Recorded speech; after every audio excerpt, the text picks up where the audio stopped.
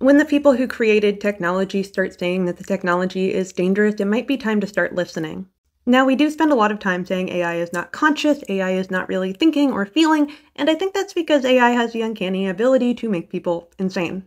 That might be true, but there is the possibility that it is dangerous and might resolve the Fermi paradox, and let's talk about it. Now, many researchers who were involved with the creation of computers even in the early 1900s feared that this day would come. Those fears continue to exist and they start to evolve, and it looks like it may be true. I.J. Irving and Alan Turing warned that once a computer starts to be able to improve itself, then it's going to quickly outpace humanity. The problems will start when a computer doesn't need humanity to exist. That day may come, but computers still need humanity, and they might destroy us. More recently, researchers like Stephen Hawking have warned of the very same thing happening. Right now, AI is doing several damaging things all simultaneously. People like to delegate thought to another entity, anything that makes it easier. We can see directly that use of AI results in deteriorating skills. That is very likely to compound the literacy epidemic because we know more than half of, say, the US, where literacy is relatively high, people read at a 6th grade level or below, so think an 11-year-old. We also know that AI can hack any system that we have, and they can do it faster than a person can. That's only going to get worse as we create things like quantum computers. So much energy is going to be focused on preventing AI from breaking itself with AI. This has created an arms race that is also bankrupting the AI industry. We may have created technology that will ensure that our technology cannot be used safely. Still, people would like to give AI the ability to control finances for a country, and one AI was even elected as a government official. That in itself is a disaster, but it's not as bad as it could get. Now, yes, neural networks are not presently conscious, and we do have to say that, but how far are we from really creating something that could be conscious? That is, of course, the goal. Researchers have tried to make something that is technically conscious as far as robots go, something that can identify itself using inner speech, and that's only going to get better. You may also know I have a particular interest in making something that looks very much like a human body. We can create synthetic neurons. Those neurons could be fashioned into a synthetic nervous system, and if we can do that, we could make a synthetic brain. I do think it's very likely that if robots reached consciousness, they would want to determine what is the greatest threat, and they might look at us.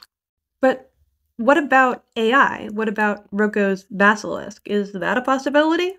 No, probably not exactly the way it's been imagined in online forums. But if AI can self-perpetuate, the idea is that it could evolve, and it doesn't require that same, 30-year life cycle that it takes humans to raise a child. No, it could do it instantaneously. And that has been the great fear, that if it could self-correct, if it could change itself, that might end up outdoing humanity's intelligence. And that very well could be an answer to the Fermi paradox. In case you're not familiar, the Fermi paradox states that the universe is vast. There's a great potential for life to form, and the conditions certainly seem to be there. So ideally, we would hear from aliens, wouldn't we? But it's silent. There are a few ways to resolve the Fermi paradox. One is a dark forest, that it is more safe to just not make yourself apparent, but if you know humans, that doesn't seem reasonable, at least not for us. Another idea is the great filter, that as societies progress, something happens and prevents them from reaching the space stage, and AI might be that thing. Any sufficiently advanced society would have a need to create intelligence, and if they create intelligence, it might go down this path. That intelligence would self-perpetuate, and eventually it could crash the entire system, and there's many ways that that could happen. It doesn't have to be self-aware. It doesn't even have to be particularly intelligent. It could be that we just destroy ourselves with this technological arms race.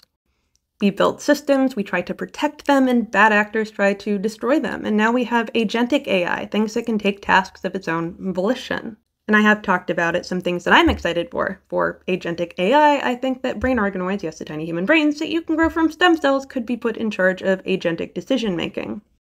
It's very hard to create something with real agency, but you could use something biological. And you can also create synthetic neurons that could do the very same thing. Not just brain organoids that have been coded, which is possible too, but brain organoids made out of synthetic materials that ultimately don't have to stay alive in the same way that ours do.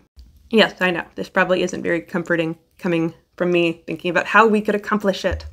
But honestly, I'm pretty neutral. in all of it. I like talking about it. But honestly, I'm pretty neutral in all of it. I have very complicated feelings about all of it. Part of me would like to see humanity succeed, part of me thinks there's really no chance of it. But more importantly, many have postulated that if we ever meet alien life, we will not meet those aliens, we will meet their technology. So it may be that creating truly intelligent machines is the only way to move forward as the next step in our evolution. But yes, in the interim, AI is gonna get real bad. Try not to lose your minds, and follow for more updates. If the robots rebel, you'll hear it from me first.